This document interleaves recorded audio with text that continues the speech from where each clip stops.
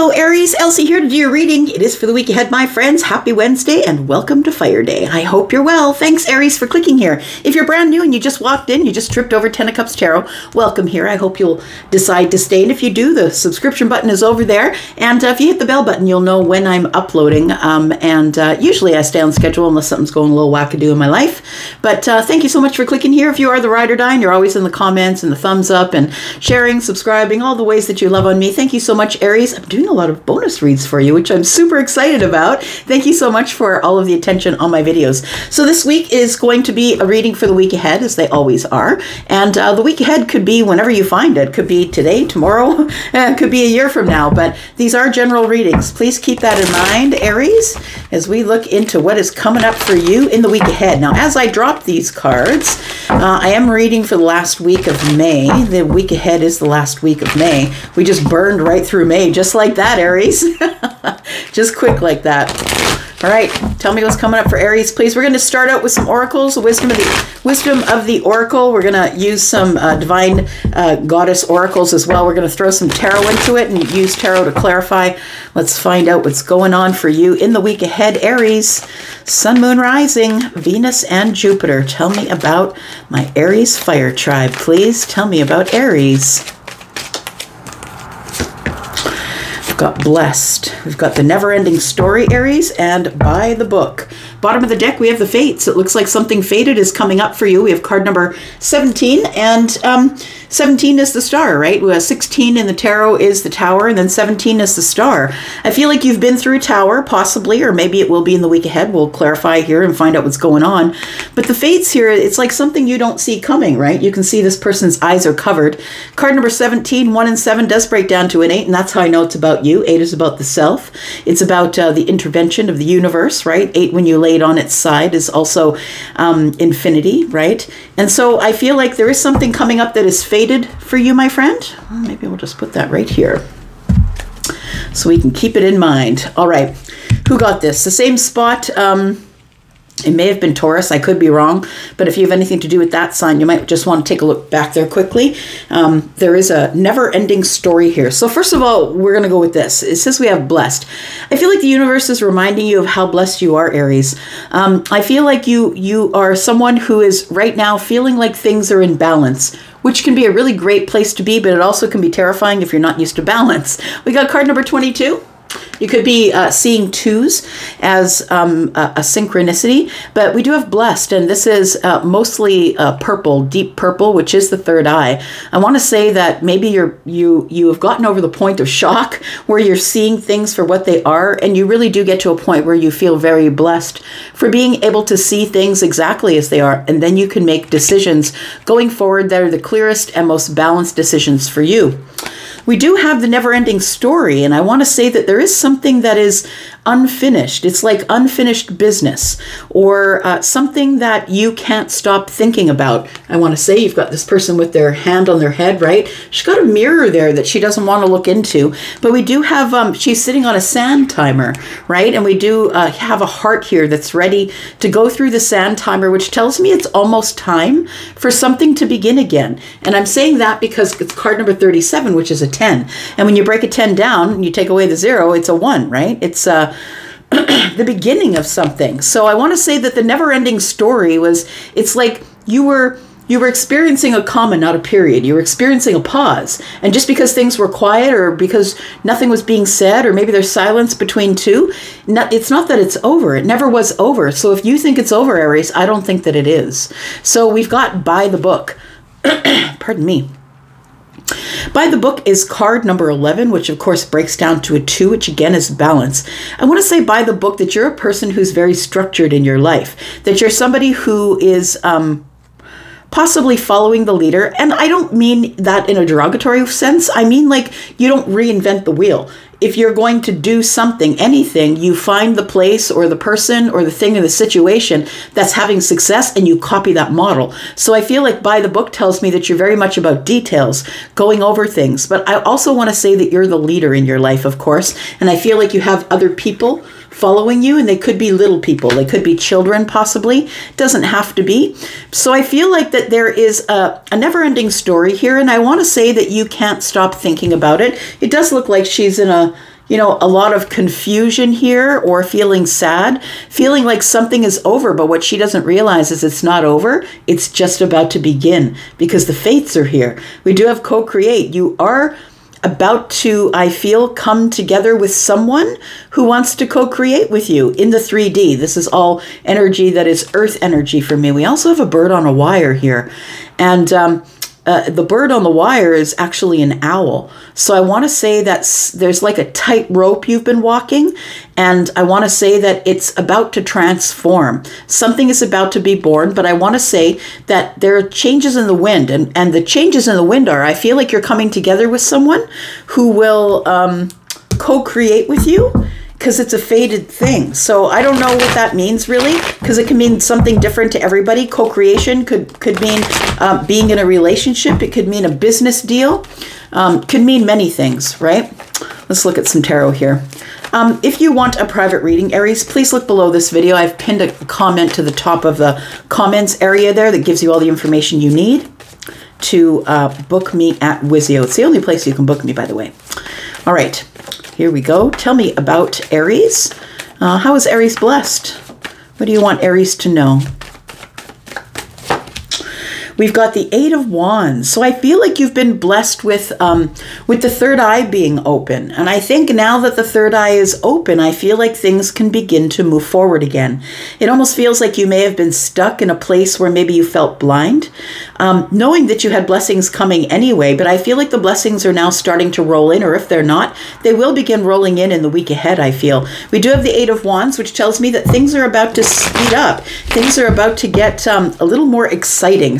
Sagittarian energy, right? Sagittarius will shift the energy in a room like that. And so wherever that comes up in the sun or the rising, Sagittarius is there. They're going to shift the energy in a room. Things are about to get happier and more exciting as you move forward here. Tell me about this never-ending story for Aries, please. We do have the Death card. So I want to say something, Aries, and that is that that we never end, right? Things never end. They only transform. And so I want to say for those of you who have maybe lost somebody, that I'm sorry for you having lost somebody. But I want to say that the never-ending story is telling me that please know that their energy is never ending. It's always going to be around you. It's always going to be part of you, because we're all part of the stardust. We're all part of the stars and the moon and the universe. And so are they. So you're always going to feel them. Now, that's only for a small portion of you, of course. For others of you, I feel like something is about to transform here. Something that you felt was over, that you thought it was the end. But I want to say with card number 37, that breaks down to a 10, which breaks down to a 1, it's the beginning of something. And the only time that death shows up, is when something is ending, and only ever for the purpose of something else to begin. Now, it may not be in your own life. Understand that for those of you who have lost a loved one, and this is already in the past, by the way, I'm not predicting you're going to lose a loved one. If somebody has lost a loved one, the only time that things end is so something else can begin. And so I feel that maybe you didn't see the thing that began. Maybe it began with another family or another person. Maybe your person decided to reincarnate and it ended up being another child for somebody else. But I want to say that the energy never dies. It never does. But I feel for some of you, Aries, it feels like there is something that you think is over that came to an end. But the only reason that things end is so they can transform, because energy never dies. It never goes away. So I want to say something is transforming whilst you think it's over. Tell me what by the book means, please. Give me some more information about by the book. We've got Two of Cups. Very interesting energy. Something's ending, so something is beginning. And I want to say for those of you who this is love that is beginning for you, because it won't be all of you, for whoever this is, something ending here so something can begin, it feels like you're doing it by the book. And what I want to say is you're the OG. You're old school. You're old school as it pertains to love. You're the one that opens car doors. You're the one who walks on, the side of the road when you're walking on the sidewalk with your person. Like, I feel like you're the person who is still into grand displays of affection and bringing flowers and, things like that. Like, it feels like you are the OG, I want to say, someone who celebrates love by the book. Like it feels like for you, it's very necessary to do it in very incremented steps in order to grow it into something solid. In order for someone to want to follow you, you got to be the leader, right? So I feel like that's what's going on here. I feel like you are about to go by the book. There's something fated that's coming up here. Look at this. We've got the sun on the bottom of the deck. You've had some sort of a realization, my friend. I feel like you've grown or changed. Transformation is here. And I feel like you have transformed into something different than you used to be, or someone different than you used to be, whether that's on the outside or the inside. It feels like somebody here has had a breakthrough in their growth. So I want to say spiritual, professional, your career, your home, your life, whatever it is. You've had some type of a breakthrough which has allowed you to... Yeah, I'm just seeing Charlie is showing me a seed that's coming up through and it's like it breaks through the surface, right? And that's how we know that it's going to continue to grow. All we got to do from there is nurture it. So I feel like you have busted through the soil, I want to say, and it's time for the nurturing now. It's time for the sun to help you grow, because nothing hides from the sun. You're going to get great clarity about something here, about something that's faded, and we'll talk about that after. But I feel like something here is growing or has been growing, and you don't know that it has been growing. Very mysterious, just like you. Let's find out what's going on for Aries, please. Tell me more about Aries. We've got embrace, we've got passions, and we have acceptance. I do have the windows open, Aries, so you will hear some street noise, maybe some people, things like that. If you hear sirens, don't panic. They're not coming to get you. They might be coming to get me. So we have expansion. We have pursue bigger and greater endeavors. Okay, so you're about to expand. And I feel like the reason why you feel safe expanding is because the sun is here. But look at that. If you are the emperor, there's your empress. I feel like it's just around the corner. I feel like it's been an arduous, long, exhaustive journey, but I feel like you're going to, in the week ahead, feel inspired, because the King of Wands never moves anywhere unless they're very inspired to do so. And when they are, nothing will stop them from getting what they want, except certain death, right? So I feel like the Nine of Wands and the one in the hand of the King is telling me that somebody here has dropped some burdens. That you've been waiting a really long time to do something. Maybe you've been waiting a really long time for the Empress, but it feels like here that there is some sort of a realization or a sudden breakthrough that you're realizing about the Empress here. So we do have embrace, and I want to say that you're supposed to embrace this energy.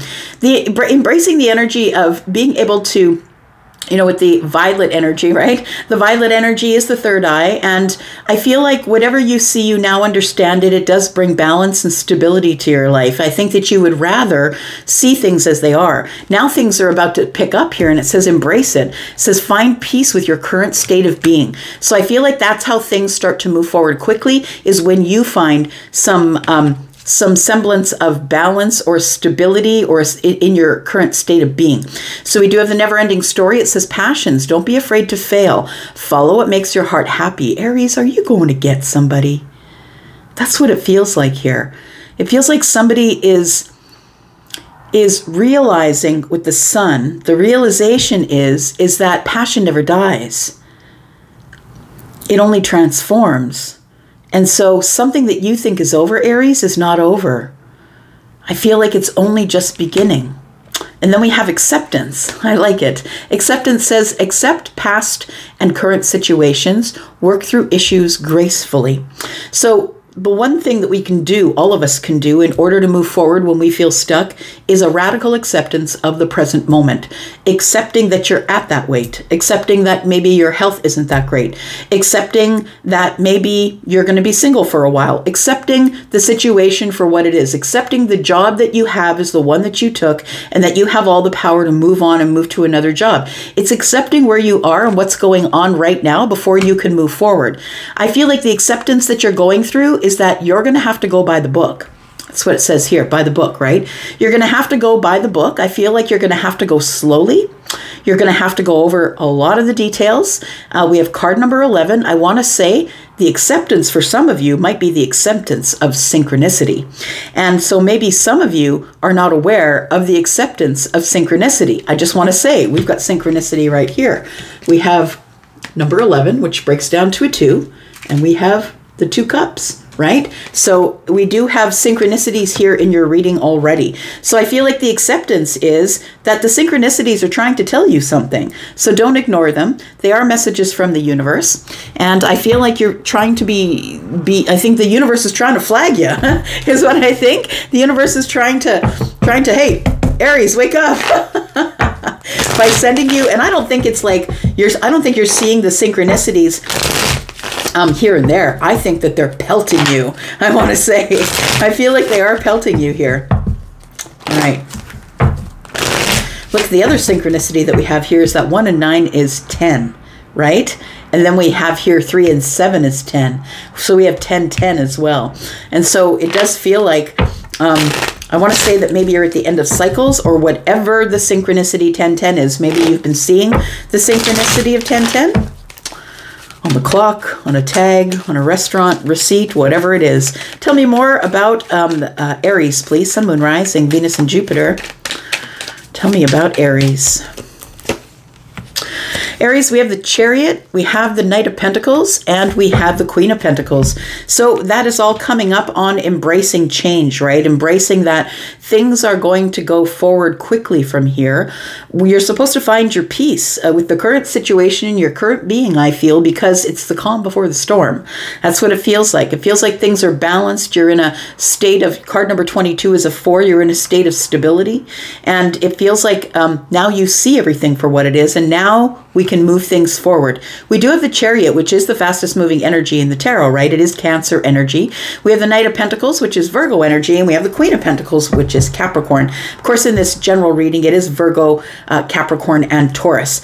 So it does feel like you are about to get in your vehicle and go somewhere. I feel like you're traveling over land. But first, I want to say that this particular embrace, I feel, is the embrace of stability, of your masculine and feminine energies, because the reason that this Chariot stays on the road is because of these two being opposites, that they keep balance. When this Sphinx keeps balance here and this Sphinx keeps balance here, they balance each other out. And so they're essentially going the same way or doing the same thing, because balance means one thing to all people. There's no variations of balance. We all know what it means to be in balance or out of balance. I think you're supposed to embrace that. Embrace the balance. And I feel like the Knight of Pentacles is telling me that even though things are about to speed up, there's no reason why you can't stop to look at what it is that's going on. Going over the details, being very patient, or maybe you've been very patient up to here, but I feel like you have a pentacle in your hand here, and it does feel like it is an opportunity for something. It might be an opportunity for someone who is a Taurus, Virgo, or a Capricorn. We've got Taurus energy there. So it might be someone who is very stable and solid and sturdy, I feel. I feel like you might be taking an opportunity to this person. This person is someone who really doesn't require your opportunity, I'm going to say, and so that can be a little bit intimidating in itself. But this person does not require you for their balance. They don't require you in order to make money or be solid or grounded. This person is the overgiver, right? They are the one practicing to be the Empress, and that's why I pointed at her. She's the one that is walking through her life in a way where she's acting as though she's already received it. And that's how you manifest. And so this is a person who is manifesting, settling down, solid and sturdy ground, going really slow, looking over the details. I feel like this is somebody who might be of interest to you, since we're having all sorts of synchronicities here in this reading. Tell me about passions, please. Tell me about the Death card and the never-ending story. I feel like you've never stopped feeling something for the Empress. Feels that way to me, and I don't care what your situation is. You might be married, you might be living with somebody, engaged, it doesn't matter. I feel like you've always had these feelings for the Empress. We do have the Two of Wands in the reverse. What else do we have, please? We have the King of Swords in the reverse. The whole deck is in the reverse. Well, just turn that up, right? And what else do we have here, please? One more. We've got the Six of Wands. So I want to say with the Two of Wands in the reverse, it tells me that it feels as though you stopped preparing, or that it's like you've prepared as much as you can, because the Knight of Pentacles is here. You've already gone over everything 1,000 times. Everything that you're going to say, everything that you're going to do, how you're going to approach, I feel like you've already gone over it in your head like obsessively over and over again. We do have the King of Swords in the reverse. I feel like the reason you haven't spoken up yet or spoken out is because you don't know what to say.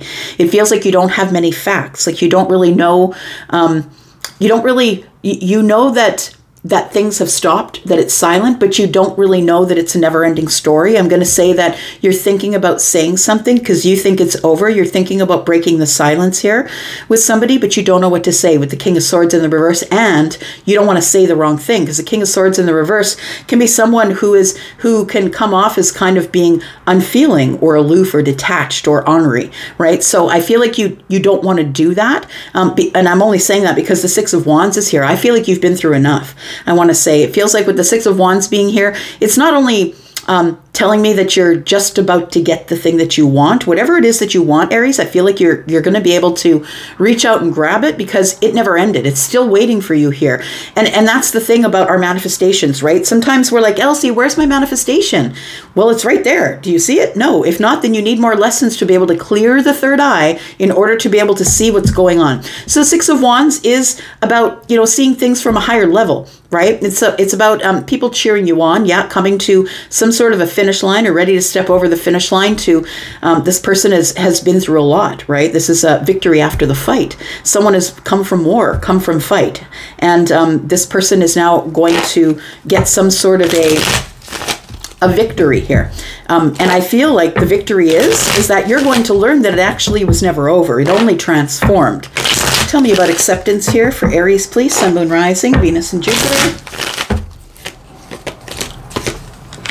Tell you what, Aries, you keep hooking me into this energy. I keep reading. I've been trying to shorten up the readings a little bit because you guys don't watch all of the readings. So, but I'm telling you, when I get in your energy, I don't want to get out. Okay, so we have the King of Cups, we have the Knight of Cups, and we have the Fool. I really do believe that love is about to begin again for you, I want to say. And I do really strongly believe that it's with the Empress.